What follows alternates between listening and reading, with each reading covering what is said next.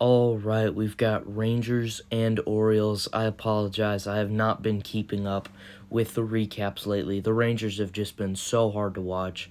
But for the Orioles, we've got Cole Irvin, Marcus Semien up first. He's going to fly one deep to left field, and it is caught by Austin Hayes. That's a home run all day with the old wall, but the wall's just too far back now. I don't get why they ever moved that wall. That was a terrible decision.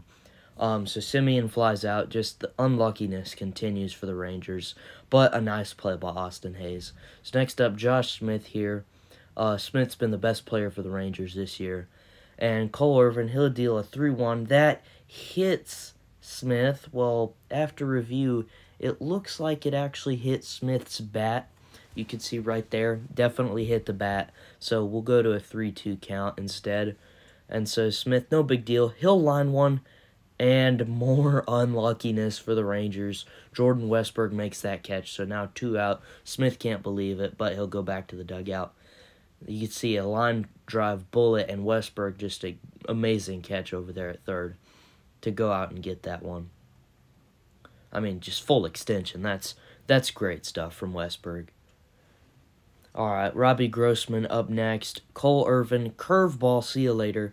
Beautiful pitch from Cole Irvin. So for the Rangers, we've got Andrew Heaney, the consistently meh Andrew Heaney. And first batter, Gunnar Henderson, strikes out. 94-mile-an-hour fastball. That's about as hard as Heaney's going to throw a fastball. Dots the corner. That's a perfect pitch. Heaney looked incredible tonight. So he strikes out Gunnar. Then we got Adley Rutschman at the plate. He's going to throw a back foot slider, and Adley swings and misses, but Andrew Knizner is so bad behind the plate, he can't grab that one. So a strikeout, but Rutschman reaches on the drop third strike.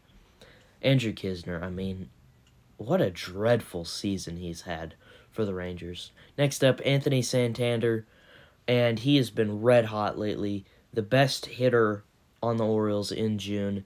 And he's going to come up here, hits one deep to left field, and once again, the big wall strikes again, too far out there, and Santander flies out. As you can see, he barrels this one up. Really nice job of hitting that one, but nice job by WYATT to get it. But again, with the old wall, that is a home run, so I believe they said it would have been a homer in 23 ballparks, so that sucks for Santander. But Westburg will ground out. And that's the end of the inning. We go to the top of the second. Derek Hill at the plate, and he's been pretty hot for the Rangers lately. And he's going to keep that up. Deep left center field. And this one is going to clear the big wall. Somebody finally cleared that wall out there. I mean, this series, a bunch of guys have tried it. I believe Adolis did it, but it was like down the line, so it didn't really count. Next inning, Ryan O'Hearn into center field. He's going to cut the Rangers' lead in half. It's now 2-1. Austin Hayes scores, and a very nice job by O'Hearn to cut the lead in half.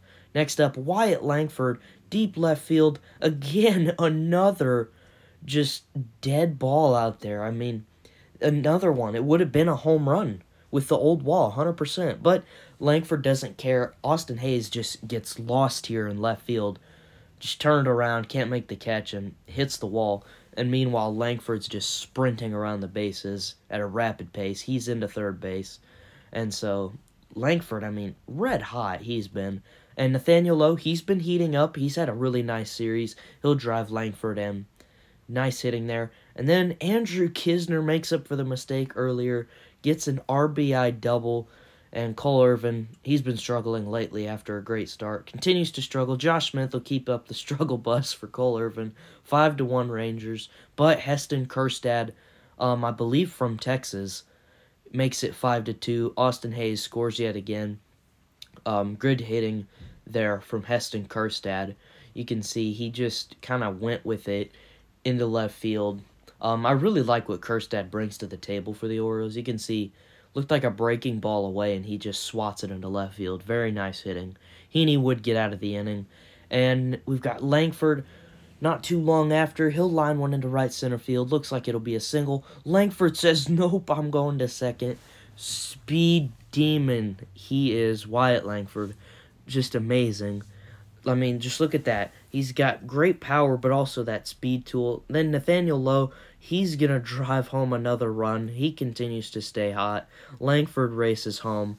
And Lowe going to second. He's called safe. I don't know about that. And they're going to go to review. And you can see out.